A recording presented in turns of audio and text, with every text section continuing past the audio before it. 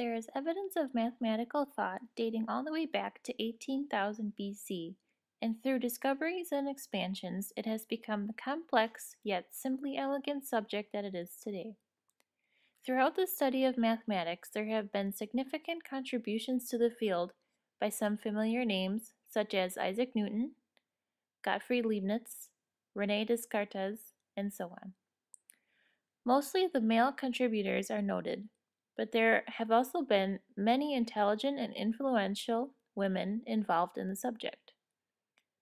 Women interested in mathematics encountered several limitations due to their gender, but some were able to overcome these obstacles to build a career in the subject that they loved. Some of these notary women include Hypatia, Sophie Germain, Ada Lovelace, Sofia Kovalevskaya, and Emmy Noether. Each of these women have made important contributions to the field of mathematics. Hypatia, daughter of Theon, was born sometime between 355 and 370 AD in Alexandria, Egypt. Theon, who was one of the most successful academics at the time and one of the last members of the library at Alexandria, raised his daughter to appreciate thought and education by sharing his own knowledge and philosophy with her. Inspired by her father, Hypatia became very fond of the study of mathematics and several sciences, including astronomy and astrology, and continued her education by teaching others about devices used in these subjects, such as the astrolabe. Within the field of mathematics, she made several advancements with her work on conic sections by editing On the Conics of Apollonius, which dealt with hyperbolas, parabolas, and ellipses. These ideas were established by dividing a cone with planes in different ways, a very popular idea throughout all of history of mathematics. During her time in Egypt, Christianity became the popular religion. Rumors had been spread that Hypatia was against the religion because of her public philosophical lectures that were considered non-Christian. Unfortunately, the Christian zealots took to these rumors very seriously and brought Hypatia to her very tragic death in the year 415. She was dragged from her carriage, stripped and beaten to death, and burned. Although her life was brought to a traumatic and unnecessary end, it was an inspiring one, filled with great achievement and advancement in the mathematics and the sciences. Another great female mathematician to discuss was Sophie Germain.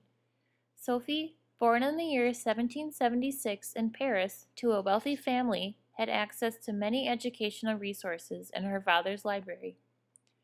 During the French Revolution, she was forced to stay indoors for her own safety, time spent reading and teaching herself mathematics, including differential calculus. Around the time that Sophie was 18 years old, a new school called the École Polytechnique was established in Paris. This school was intended to train mathematicians and scientists. However, women were not permitted to attend. Regardless, Sophie was still able to obtain and study the lecture notes from some of the courses. Using the pseudonym M. Leblanc, Sophie authored and submitted an analytical paper to J.L. Lagrange. Impressed by the paper and the fact that the student was a woman, Lagrange mentored Sophie and introduced her into the Mathematical Society. Using her same pseudonym, Sophie also sent some of her work in number theory to Carl Friedrich Gauss, who was equally as excited and impressed. Sophie also became extremely interested in the physical sciences, and in the year 1816, Sophie entered a paper titled Memoir on the Vibrations of Elastic Plates into a contest at the French Academy of Sciences and won. Her work in elasticity and number theory have proven to be very important to their respective fields. For her contributions to math and science, the University of Göttingen awarded Sophie an honorary degree. However, she died in 1831 from a battle with breast cancer before she could receive the award. Augusta Ada Byron, otherwise known as Ada Lovelace, was another famous mathematician in history. Ada was born in 1815 and was raised as a mathematician and scientist by her single mother since she was 5 weeks old. In the year 1834, Ada attended a dinner party where she was amongst other mathematicians and scientists. One of the items for discussion was an idea for a calculating machine with analyzing capabilities, an analytical engine. One day, Ada was appointed the task of translating an article about such a device by an Italian mathematician, Manabre, and produced a work thrice the length with the addition of her own notes. Her contributions to his article included ideas to use the device to compose music, create graphs, and for other scientific uses. She was also the mastermind behind a plan to use the machine to calculate Bernoulli numbers, which is considered the first computer program. In fact, there is a software language that was named in her honor in 1979. Unfortunately, due to an illness, Ada died in 1852. Despite her short life, she made significant contributions to our modern-day computer language and is an inspirational academic and role model. Another inspirational and aspiring mathematical woman from history was Sofia Kovalevskaya, who was born in 1850 in Moscow. Against her father's wishes, she studied mathematics with the aid of her uncle. Once her father had realized that Sophia was very talented in the subject, he allowed for her to have private lessons. Later, after attending lectures in Heidelberg with special permission because of her gender, she relocated to Berlin to meet and work with Weierstrass. Here, she encountered even more limitations because of her gender and studied privately under Weierstrass. While studying with him, she completed 3 mathematical papers on abelian integrals, which had awarded her a doctorate degree summa cum laude from the University of Göttingen, similar to Sophie Germain. In the year 1880, after taking a break to be with her family, Sophia was invited to give a lecture at an international congress in St. Petersburg by Chebyshev and Mittag-Leffler. In fact, Mittag-Leffler was able to help Sophia to become a professor at the University of Stockholm, despite the fact that she was a woman, a limitation that had prevented her from teaching earlier in her life.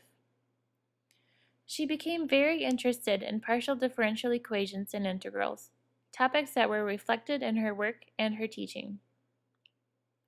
Once the university had realized what an asset she was to their academic program, she was offered tenure as a professor. Following this great achievement, especially for a woman, she then became an editor of a mathematics journal and became the chair of mechanics. One of her greatest accomplishments was when she entered her paper on the rotation of a solid body around a fixed point into a competition by the French Academy of Science and won. Her work in this publication was very highly regarded.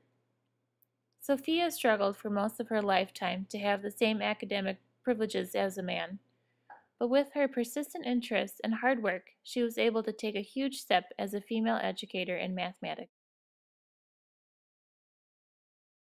The one discussed here is Emmy Noether. Emmy was born in Erlangen, Germany in the year 1882 and was not immediately interested in mathematics as some of these other noteworthy women. Instead, she was interested in studying and teaching languages such as French and English. She also learned traditional housewife chores such as cooking, cleaning, etc. Since her brother and father were both mathematicians at the University of Erlangen, she had decided to take a mathematics class there when she turned 18. She was denied enrollment and was only allowed to audit because she was a woman. After a couple years of study, Emmy took an examination that permitted her into the doctoral program in mathematics at the university, where she then became the second woman to earn a degree in mathematics. With a desire to teach, she still continued to run into limitations because of the fact that she was a woman. She found work working with her father for 10 years, including the years that Germany was involved in World War I. Later, after the end of the war in 1918, she was invited to join Felix Klein and David Hilbert on their research and work defining one of Einstein's theories at the University of Göttingen. She agreed to work with the gentleman and proved herself worthy of a teaching position with compensation.